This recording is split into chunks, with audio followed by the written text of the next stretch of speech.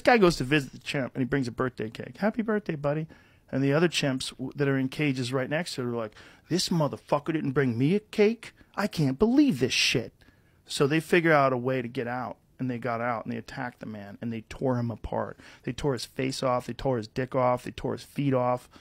They bit his fingers off. It's one of the most horrific, cruel attacks you'll ever hear of, because they did it to try to take away from him the things he wants and needs.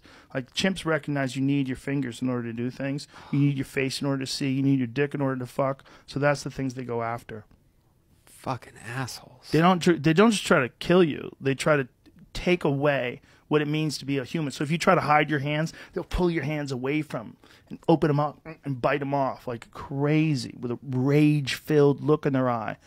And they don't communicate with language, so they only have this sense in their head of what's